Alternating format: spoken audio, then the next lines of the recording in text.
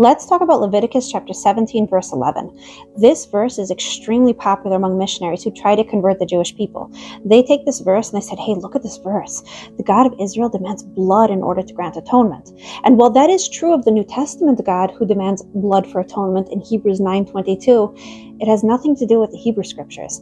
You see, this verse is taken very, very much out of context. If we go back to verse 10 and we read through verse 14, we see something very different than what the missionaries would want you to believe.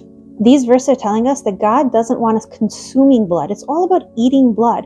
The God of Israel finds it absolutely odious when we eat blood. And in fact, he says the person who eats blood from any flesh will be cut off. He takes it very, very seriously. Now, verse 11 tells us that there is one single use of blood. We are allowed to use it in atonement rituals. What's extremely important to note is that it limits the use of blood to atonement, but it does not limit atonement to the use of blood. God can forgive without blood, and blood was only allowed in atonement rituals in very specific situations. There was no all-encompassing sacrifice for sin. Now here's a big shocker.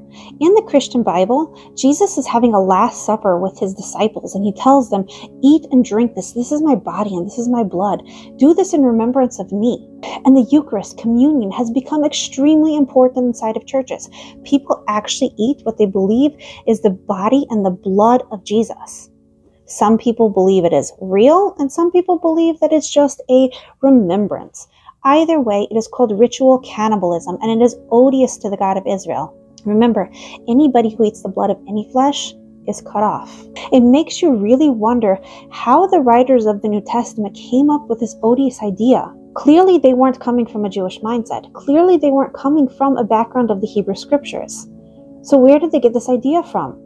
Ritual cannibalism is extremely common in pagan religions and was endemic in the Greco-Roman world. It was very common among the mystery religions, which share many similarities with Christianity. Even today, there are still some pagan cults that consume blood.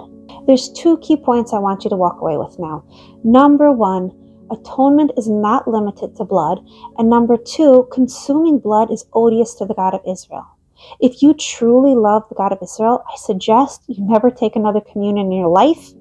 You stop with the Eucharist and you get yourself out of a church as quickly as possible.